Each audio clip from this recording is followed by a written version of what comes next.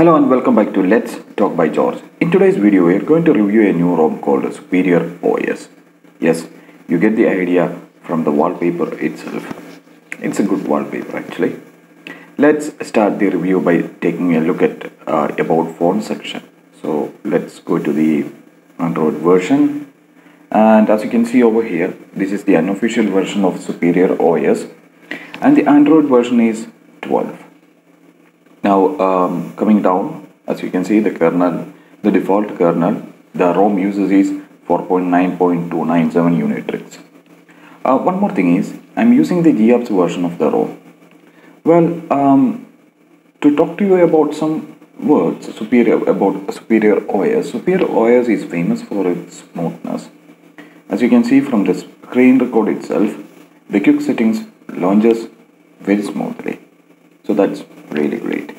As you can see that they have kept the stock or the default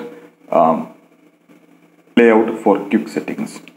What you get is, you get a automatic brightness button over here, which is kind of useful, and that's even great. Now as you can see from the app drawer itself, apart from the YouTube and Magisk, all apps, they come with the GApps version. So basically it's not a bloated version of GApps version. You get Gmail, maps, photos, useful stuff. They are not bloated. So let us go to the settings page and look at what all customization does the ROM offer. So if you need customization with Superior, go to settings and take Superior goodies. So the first thing that you will notice is the Superior settings is similar to what we had in Android 10. For Android 11, they have changed the Superior settings user interface, but this is really cool, and the ROM do offer some useful basic customization. So let us take a look at what all customization does the ROM offer to us.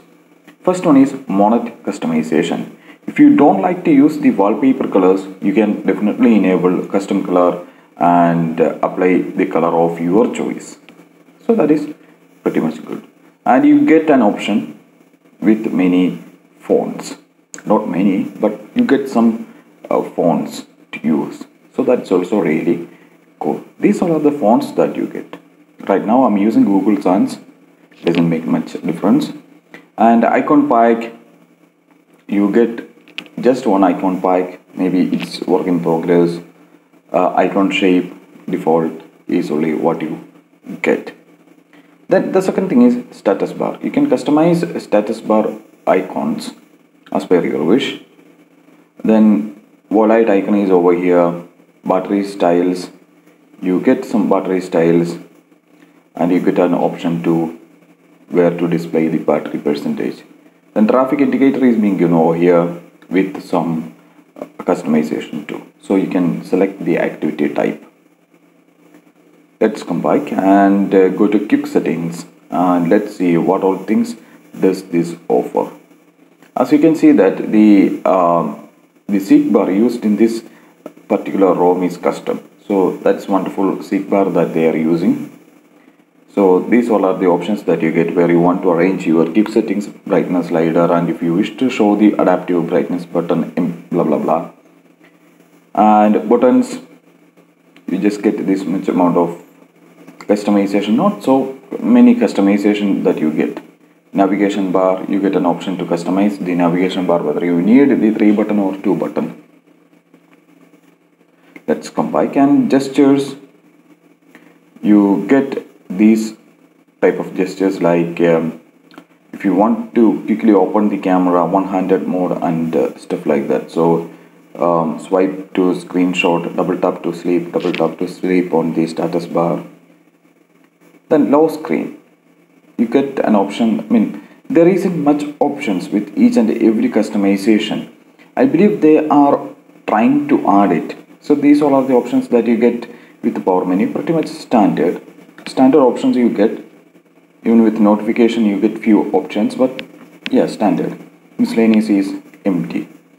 So these all are the customization features of Superior OS. So let me show you the battery usage, because I have been using this ROM for pretty much I mean like 7 or 8 hours.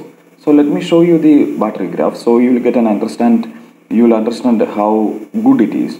It's really good. I mean, even superior Android version 10 and 11 were good with the battery backup. I mean, yes, I do agree with the fact that battery usage vary from user to user. So really, we cannot make any judgment. But as far as I see, it has done pretty much good. Then we get wallpaper and style, and you get an option for the themed icon too. So it's even applying. So that's also really great. And if you wish to change the wallpaper, you will just get the on-device wallpaper. And if you, I mean, you are not going to get the default pixel wallpapers. So that's a bit drawback. Let's go to system and see if we can find further customization. No, we don't have any more customization here. Sounds, you get the Pikachu sound for notification and the default phone ringing tone for your Superior. So Superior uses bit different ringtone and notification sound. So that's also really wonderful. And as you can see that they use custom seek bar, which is also really good. So what is my final verdict about the ROM? The ROM is really good to use. Our friend Aditya has compiled the ROM for Redmi Note 5 Plus wins. It's a really wonderful ROM, and if you wish to use it as a daily driver, definitely you can use it as a daily driver. There is nothing wrong with it. It's really smooth and it's really good. And as you can see that it do also provide you with a very decent battery backup. So if you are looking for a good ROM with nice customization and with good battery backup, definitely you can consider Superior OS. Many thanks for watching the video, and please do make sure one thing: if you haven't subscribed to Let's Talk by George, please make sure you do so and press the bell icon so that you won't miss any future updates.